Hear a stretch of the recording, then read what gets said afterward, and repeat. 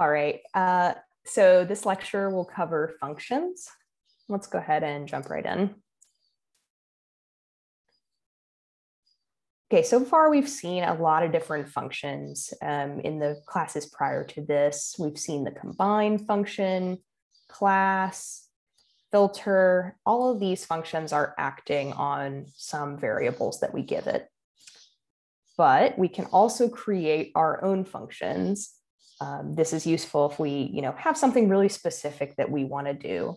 So we can make functions just like the ones we've been using. So why would we want to do that? Creating your own functions can, first of all, it can cut down on repetitive code.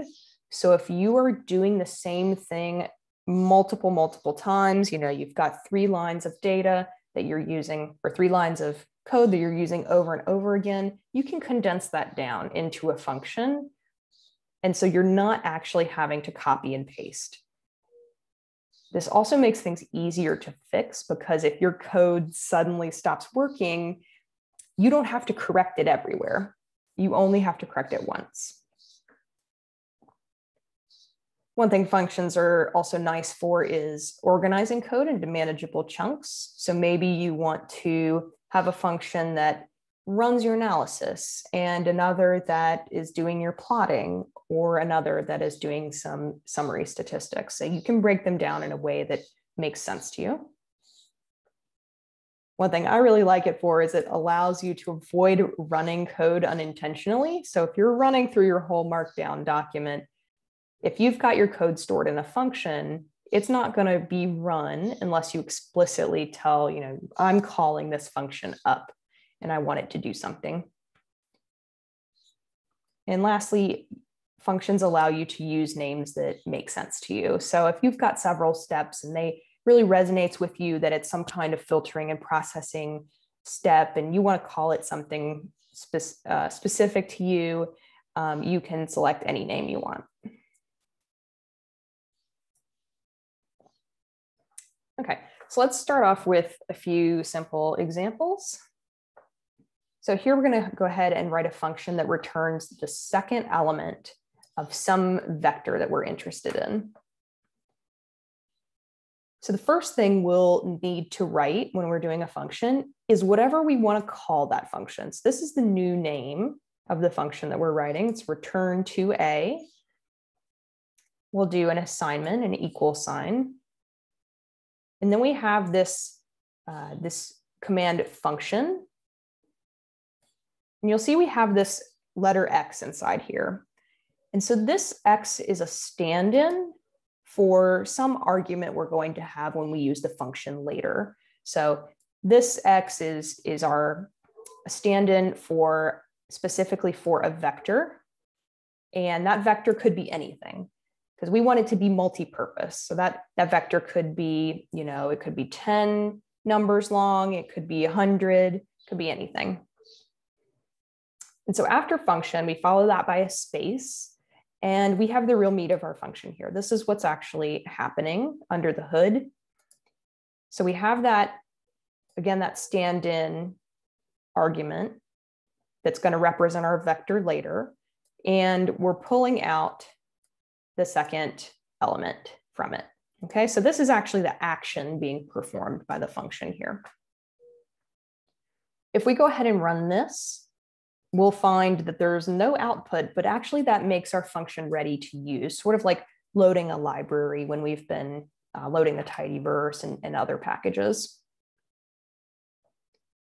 Okay, and when we go ahead and we're ready to use our function, we just use the function name like we would any other, and we'll have parentheses on the outside. And then in the inside, we can specify what we actually want that vector to be. Remember, I said the X was a stand-in, just kind of waiting for that argument there. And so you say, okay, X equals, and you give it the vector that you want to have used in the action that you specified earlier. So this case, it's returning us the number 4, and we can prove it to ourselves, okay, 4 was the second element of this vector. Okay, so maybe sometimes we'll have functions that span, they're a little longer, there's more going on, and we can't fit it on one line. So adding the curly brackets can actually allow us to use functions spanning multiple lines. The only thing that I've changed here is really the name of the function, and then I've added these curly brackets right after function and kind of at the bottom of the action that I'm having that function perform. So get the same output as the previous function. All it's doing is breaking this x index 2 to a new line.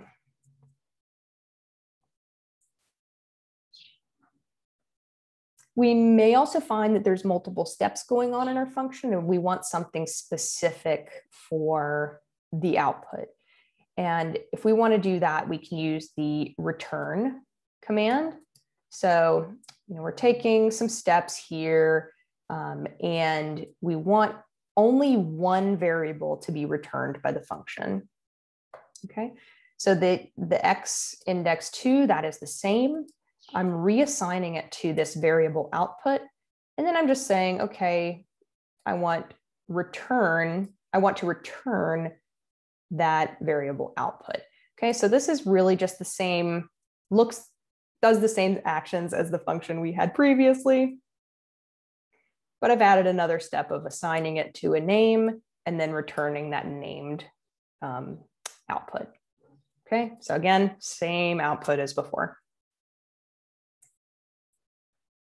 Okay, just to review the syntax for your typical function is the function name followed by an equal sign, and then this function command.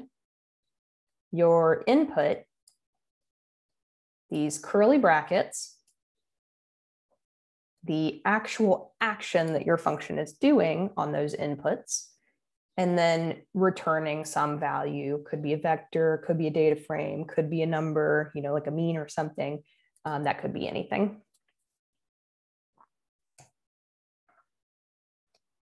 So functions can actually take more than one input. So maybe you want users to select which element to extract. In this case, I've named the function once again. I take this function command, and then, so I don't just have x inside here, I have a comma, and then I have another argument that I'm adding. So when I take that argument to the action of the function, I can actually arrange them however I want. This n is representing the stand-in for which element I want to extract. I want that to be something that I have the option to change. So in this case, our vector that we're providing this function stays the same, but now we're providing this argument n, and let's say, okay, we want the third element. And so we get the output 5. If we look over at our vector, okay, the fifth element, or the third element rather, is 5. So it seems to be working okay. Okay, functions can have default arguments, and this is really convenient. If you think, okay, well, most of the time I use this function, the argument will be 1, for example, but on a rare occasion, I maybe want it to be 2 or something else. And so the defaults can also allow us to use the function without the argument later. Okay, so it cuts down on some work. So in that case, all I'm changing is the stuff inside these parentheses following function. And so instead of just x comma n, like we saw before, I'm now saying, okay, well, x is equal to, I can have it be whatever I want, but by default, it's going to be equal to this particular vector. And by default, I want n to be equal to the second element. Okay, and the action is the same, but then look, I don't have to actually provide anything when I run the function. So I haven't even provided any arguments. And it automatically knows, okay, well, here's x, and I automatically want the second element, which is this one right here. And so it's returning the correct number without even providing anything in our line of code.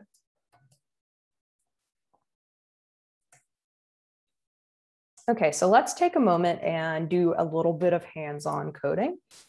Okay, so we're going to write a function sqdiff that does a couple of things. So let's just do it step by step. Okay, so the function name always goes on, it's the first thing that you write.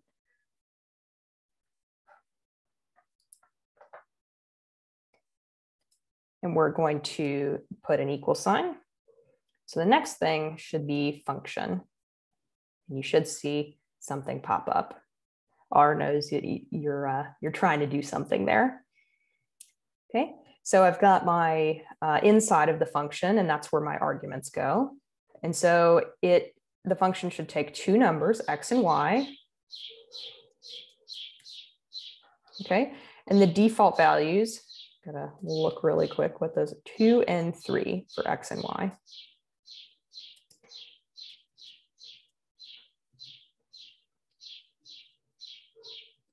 Okay, so I've provided the defaults. And so what is actually happening with this function? So it's going to take the difference. All right, so take the difference between x and y, and it's going to square this difference. So let's put these in parentheses just so R doesn't do things a little out of order. Okay, and then it's going to return that final value. This isn't a really complicated function, so we don't actually need the return. Okay, so this means that now sqdiff is stored and ready for me to use. No output, just something to, it's ready to be used. And let's go ahead and see what happens if we run some options here. So let's say x, the nice thing is when you've made a new function, RStudio provides you a little preview, what are the defaults? Like what kind of arguments do I need for this function? And so let's do x is equal to 100 and y is equal to 400.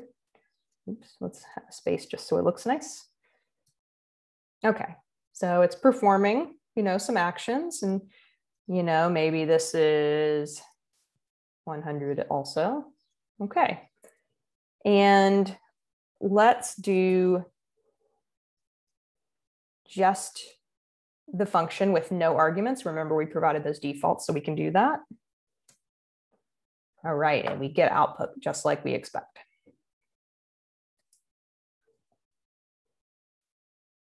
Okay, and here's a little output if you want to look at it later.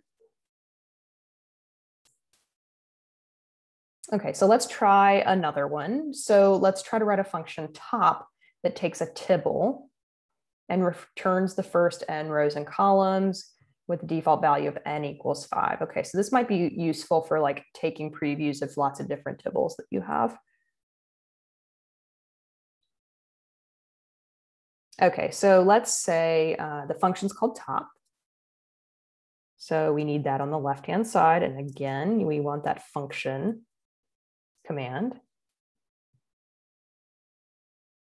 All right, and so we're going to have it take in a data frame. So I'm just going to call that argument df.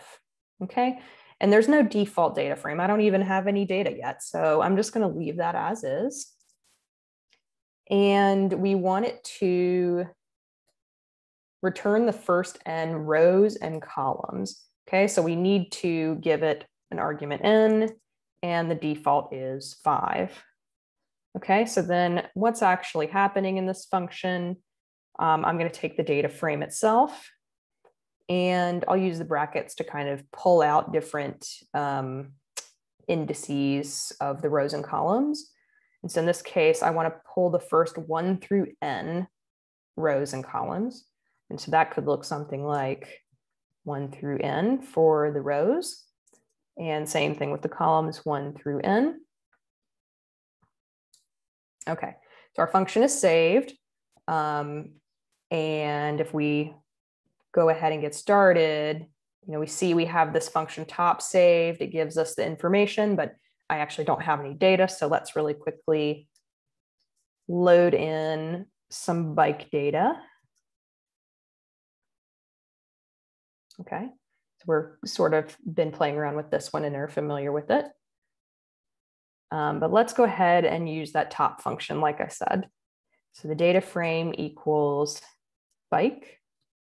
And I don't need to worry about n because it's had a default value. Okay, so I get the first 5 columns and first 5 rows of bike. And you'll notice that you can do a little shorthand. If you want to just say bike, it knows that first argument is df. So I can just do this too. Should give me the same thing.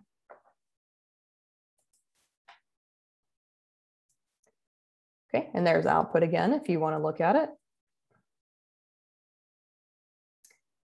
Okay, and so there's also other ways to use functions in R. For example, in the with apply, you can use the function sapply to basically, it's a little circular, but sapply is a function that's applying another function. Okay, so these functions take the form, you know, sapply over here, and then some object that you want another function to be applied to, and you specify that function here. So I'm going to apply basically some function to this right here. Okay. Okay, and so this is what that looks like. So let's say I'm using sapply and I'm working on the bike data set, and I want to apply to every column that I have, I want to apply the class function. And so note that this has no parentheses here. This is pretty much the only time that you'd use the function without the parentheses. I think sapply knows to look for that. Okay, so, and we can see that that happened with, you know, we didn't have to type very much and we got a lot of information because that function is working on multiple parts of bike. And let's say, you know, maybe we want to take a column from bike and we want to apply the log function, the log e, to every variable in there. We can use the sapply to do that.